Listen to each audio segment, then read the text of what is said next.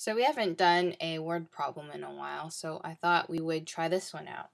Let's say you're standing 10 feet away from the base of your friend's house and shine a flashlight at it. So we're going to draw your friend's house right here.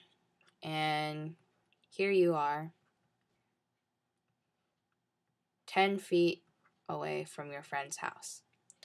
You shine a flashlight at it. So your flashlight over here.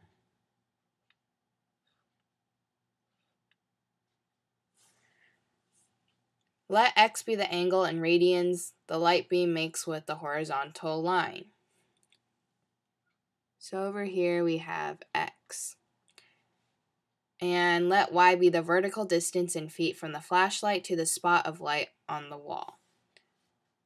So let's say your flashlight's hitting it around here. This height here is equal to y. Show that y equals tan x. Well, from trig class, we know that if we're taking tangent x, we take opposite, which is y, over adjacent, which is 10.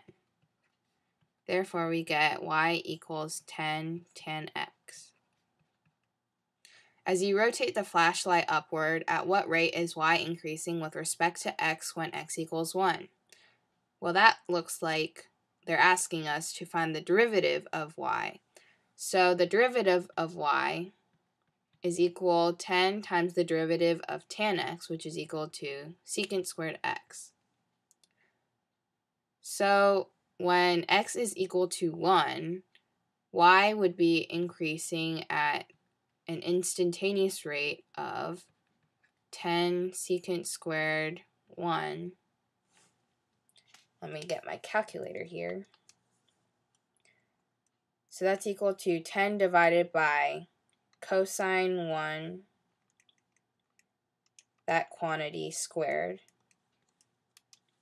which is equal to 34.255, etc. So remember how when we found the derivative of sine x, we had to assume that x was in radians. Therefore, our x here is in radians, and our answer would be 34.255 feet per radian. So in terms of feet per degree, we would do 34.255 feet per radian.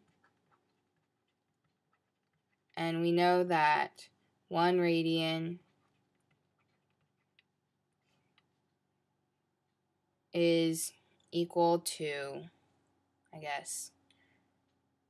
pi radians is equal to 180 degrees.